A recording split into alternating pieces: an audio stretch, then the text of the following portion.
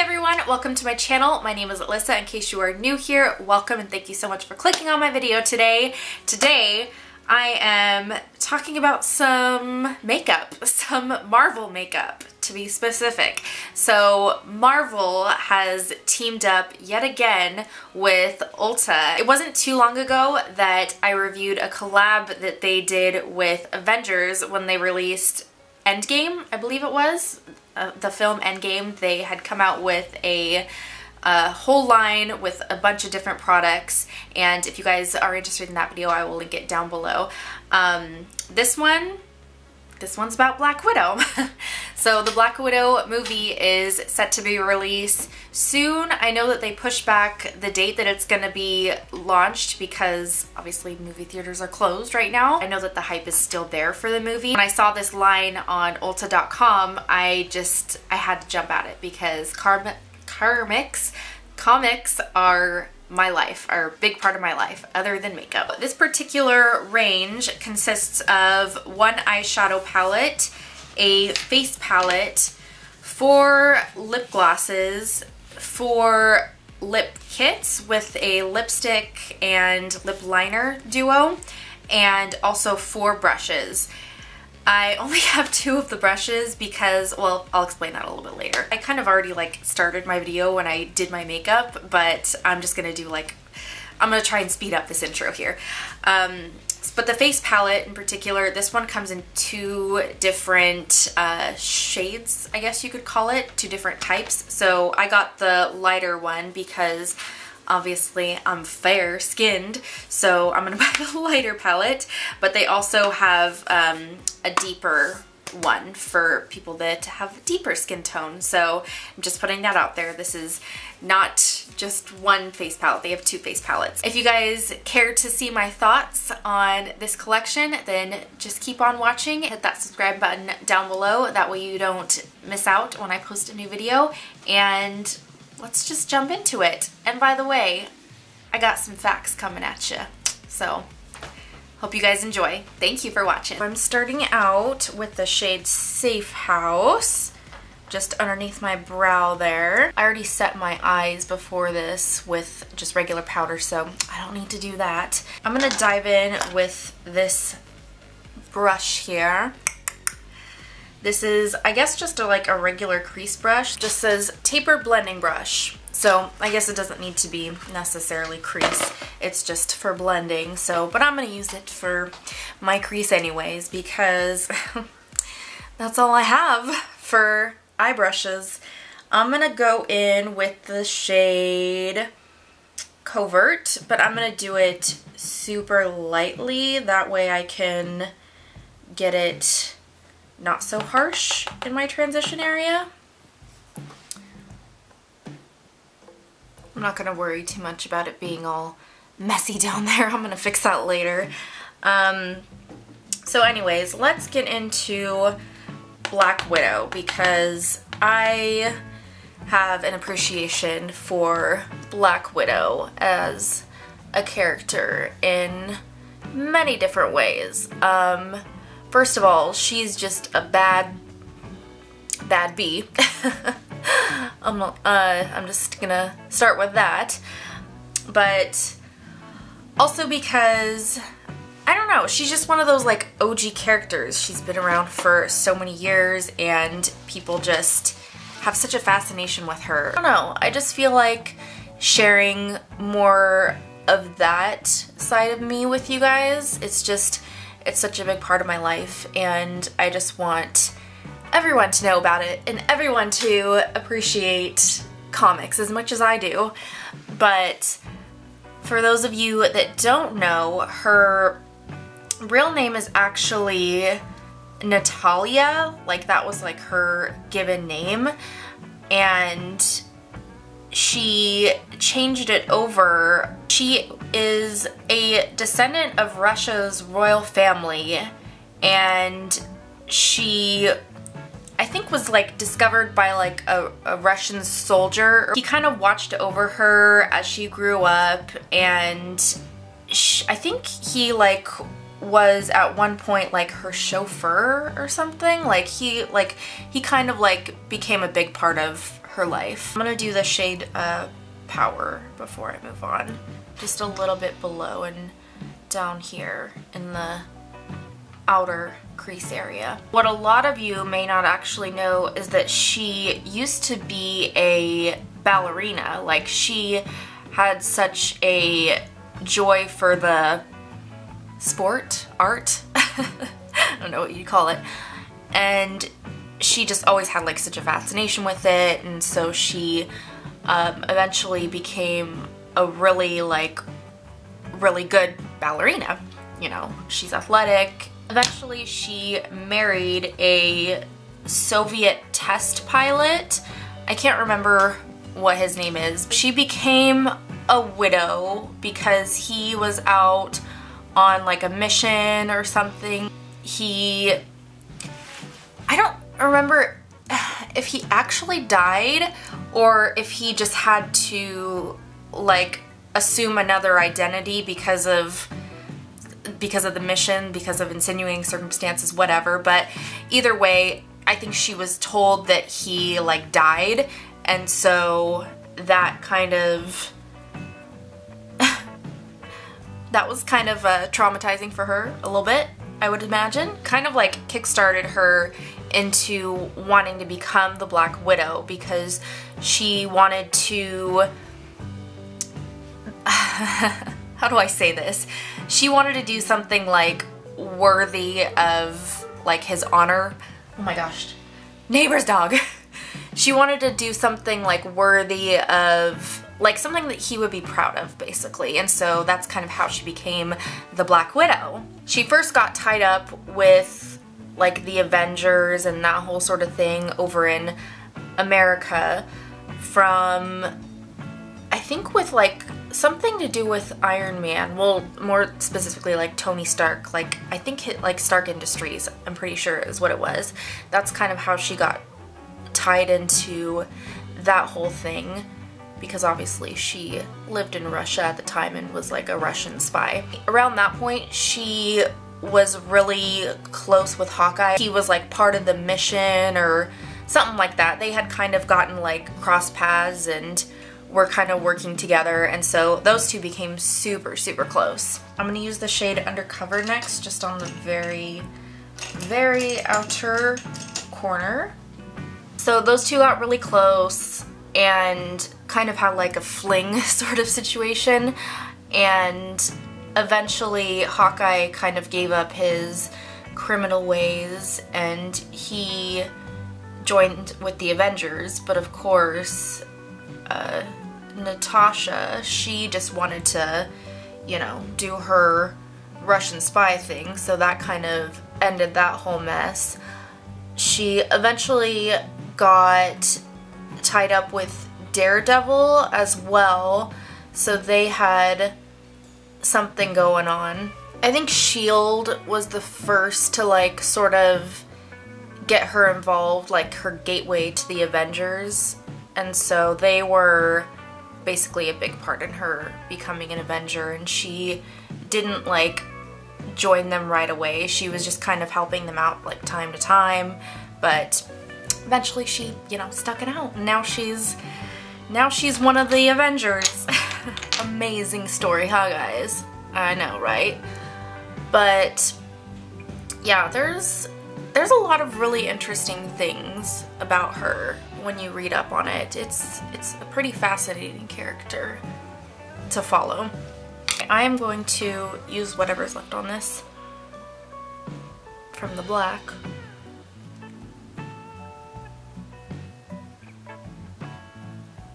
I'm going to take the shade Covert and smoke that on the lower lash line. If you guys want some recommendations, or a recommendation for a series if you want to read up on her more, I actually have it with me over here. It is this it's a 3-book series. Well, it's one series, so it's composed of 3 different books though. So this is so how do I explain this? So comic books, they can have like solo titles, in multiple volumes. Captain America, for example, there's so many different stories of Captain America. I mean, I guess you could say like Captain America from 2014, but you could also say it like Volume 1, Volume 2, Volume 3. This is all the same series, so this would all be, I think this is like Volume 2 or 3 maybe? I know it's not her first solo title run, but this particular story was published in 2015, so I mean, I guess you could just search it if you wanted to search it that way, 2015, but you don't have to get all 3 books. So the way that they do comics is you can purchase, you could purchase like this one right here, Volume 1, or Book 1, sorry, Book 1, and that's a story arc, one story arc, and then the second book is another story arc. So they have them divvied up so where they're separate stories, they're talking about separate things, but it's the same characters and same sort of time, place, setting, if that makes sense. So I highly recommend it. It dives a little bit into her background, I think a little bit. It has like a little bit of like flashbacks into her background, so that's kind of cool in those ones, and they're really easy to follow. I guess just with the information that I kind of just gave you guys, it should be a pretty easy story to follow. So I highly recommend this particular series, and you can just pick up the first one, see if you like it, and then if you like it then you can purchase the other 2, but this is a really easy read. I have a couple other little mini series of hers and other ones where she like guest appears in them, and I like them. I really like her as a character, so if you want to read more about her, check those out. I'm gonna go in with, let's do Fiery, like on the inner half, see what that looks like, and I usually do shimmers with my fingers. I used this shade before. I used this a few days ago, and I actually really like this shade. Now I want to take another shimmer, I think. I'm going to take Relentless, and I'm going to do that on the inner corner. Oh my gosh, this shade is super soft. I haven't used this one yet. Ooh, that's a little darker than I thought it would be. Meh. There's nothing really lighter than that, so it just, oh my gosh, it just does not look that dark in the pan. Even on my finger, like, what happened? Is this like a color changing one? I'm gonna do lashes and pull the camera back a little bit, and, well, maybe not. I'll leave it in this frame, I guess, and then that way I can do the rest of my face. I'm gonna finish my forehead. I do this weird thing when I do my makeup, when I do like my full face, I do my forehead last, because whenever I do my eyeshadow, you know, I'm always going like this and that and this, and it just creates lines, and I feel like my foundation just gets into those lines so easily, and it's just horrendous. So I always like to put on my foundation on my forehead afterwards. Yeah. Can we talk about my order experience, because it was kind of crazy. I did not get every single brush in this line, but I got everything else. So when I first saw this line on Ulta.com, that's where I first saw it, I, you know, jumped at it immediately, and I was like, yes, buy the whole entire collection, yes, yes, yes. So I bought, or so I thought, I bought the entire collection, and then a few days later I noticed that I had missed a couple of brushes. So I don't know if they launched like after the rest of the stuff launched, but it was weird because I got 2 brushes, so I don't know how I missed 2 other ones. So I'm gonna throw them up on the screen right here, but I somehow missed 2 brushes. But I mean, I'm sure the quality's the same. I'm sure it's the same. I mean, these two felt the same when I felt them. I don't know where my blending, here it is, my blending brush. I mean, they feel like the same sort of bristles. These are just obviously packed more a little dense, and this one's not. But yeah, it was odd. It was odd to me. Like, how does that happen? I ordered these, let me look and see when I ordered actually. I did 4 different transactions, all within like, I don't know, 30 minutes of each other. Mid-afternoon, maybe 4 o'clock-ish. They were like one after the other, so they weren't super far in between. My first 3 orders shipped 2 days after I ordered it. My first 3 boxes started shipping. Thought, okay, that was a little strange. And they ended up showing at my door on April 2nd. So they showed up at my door 4 days after I initially placed the order, which I thought was crazy because we're in the middle of a freaking pandemic right now, and so I thought that the shipping was gonna at least take a week. I was not expecting 4 days at all, for sure. So that was crazy. I couldn't believe that. But then obviously the 4th box, I was a little bit like, what's going on here? And I got noticed that it obviously got delayed. And so I thought, okay, well, I mean, there's things going on. I'm not mad at it. But you guys, I finally got my 4th box in today. Today. That's why I'm filming this today, because I had plenty of time to try all the other things. And today is the 8th, April 8th. So I've had almost a week with these other products, so I know how much I like them. I just wanted to do like a little sit down talk through, just because I wanted to chat. That's why. But yeah, so that was a little bit frustrating, but you know, at the end of the day, it's just makeup. It's just things. It's not that deep. I'm gonna go in with the face stuff because I'm gonna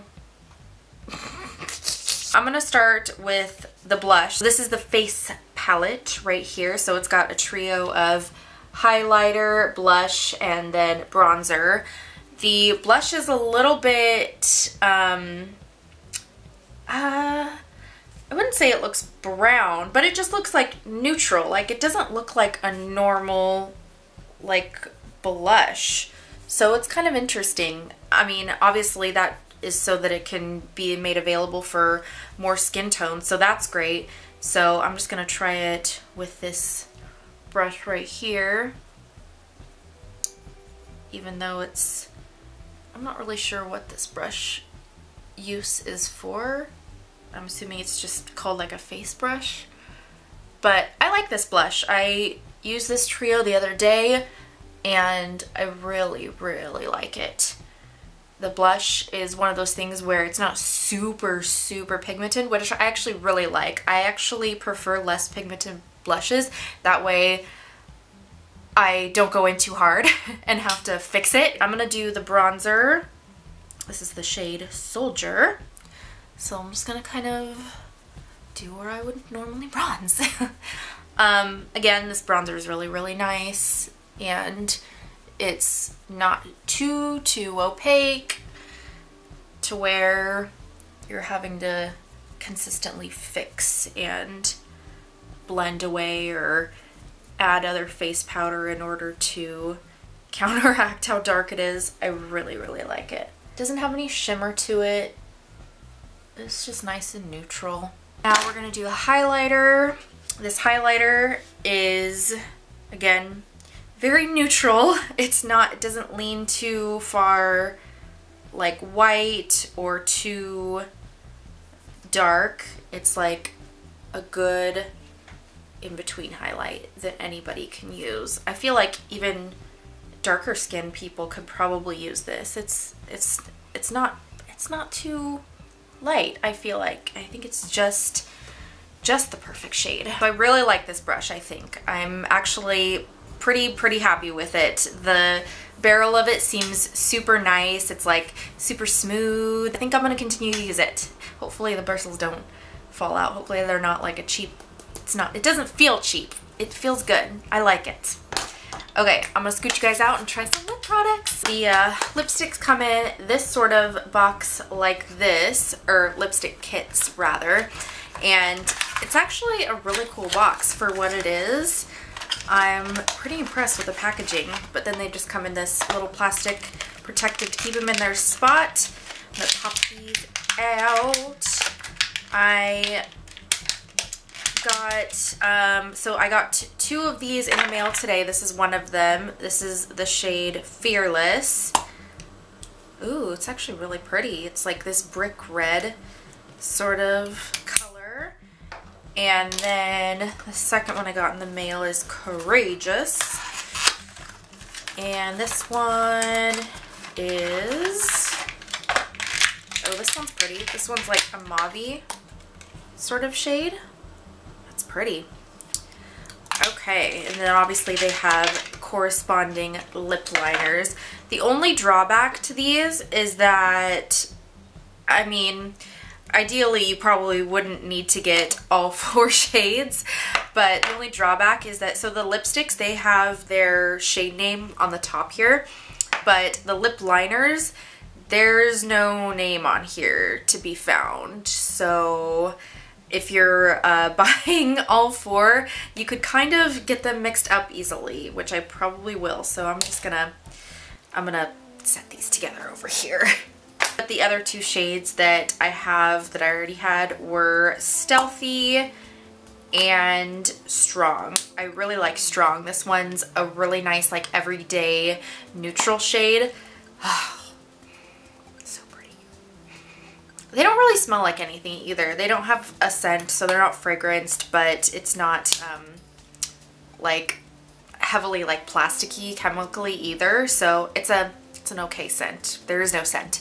But the outside packaging itself is Black Widow's logo. That's what she's known for. The lip glosses themselves, this is kind of the same situation, sort of, but when you get these, they look like this. They just come like this. They don't have like any sort of outside packaging or anything, like any cardboard packaging, I should say. They do come in like a sealed wrap to safety plastic on it to, you know, peel off. So it does have that on it. Obviously I've peeled them all off because I got these already almost a week ago and have used them all. But the only drawback is that the shade name and the barcode, which are on here, they're on top of the plastic. So when you peel the plastic off, so goes the label. So I had to carefully peel each and every one of these off of the plastic before I took the plastic off. That way I could stick them on the tube itself and see what the name is, because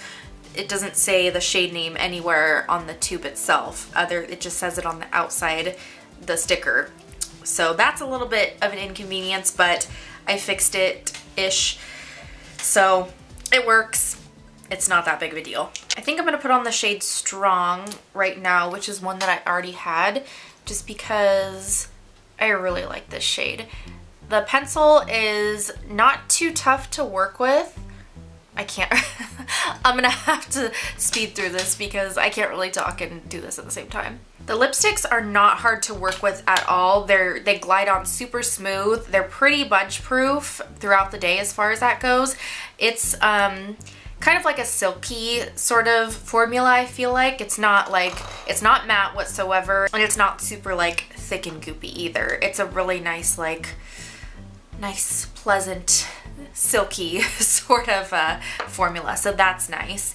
The lip glosses, they are a doe foot applicator, just like this, and they're the old school type of components where you can like, it's not like a hard plastic, it's like a soft plastic where you can like squeeze it and the product could come out of it. Do you guys remember these kind of components? As far as the pigmentation on these, holy crap, these got some pigment. They're not like a sheer glossy sort of thing. Like, they've got pigment to them. So if you wear these, you don't even have to wear a lipstick underneath of them. You could just wear them with the gloss and it would look awesome.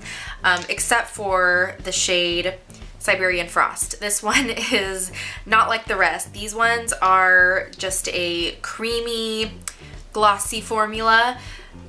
They're not overly glossy though, like goopy. Siberian Frost. This one is a clear gloss, but it's got like a pink glitter to it. It's really pretty. It's just very shiny. I like this one. I really like this gloss on top of this shade in particular. So it does have transfer on it. It's not like a complete matte, not transfer lipstick, but the lip gloss, oh my gosh, this one looks really pretty, right? The other shades I have are New York, which is a mauve pink sort of shade. We've got Norway, which is a nudie brown sort of shade. And then we've got Budapest, which is a red.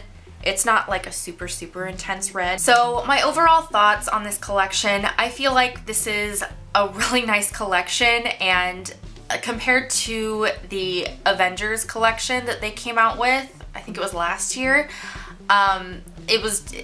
it's like a lot better. I really feel like they elevated what they could do with this brand, Marvel, in terms of collabing with them. So I really hope that they collab with other superheroes or even supervillains, I don't care, in the future. That would be so cool because I love comics, I love Marvel, and I love DC. So I would totally buy more. If you guys like this video, please give it a big thumbs up, hit that subscribe button down below, and ring that notification bell. That way you know when I'm posting another video, which could be any time because I'm purchasing makeup online right now because everything's closed. So it could be any time there's new makeup. We'll see. Thank you guys so much for watching, and I will see you all in my next video.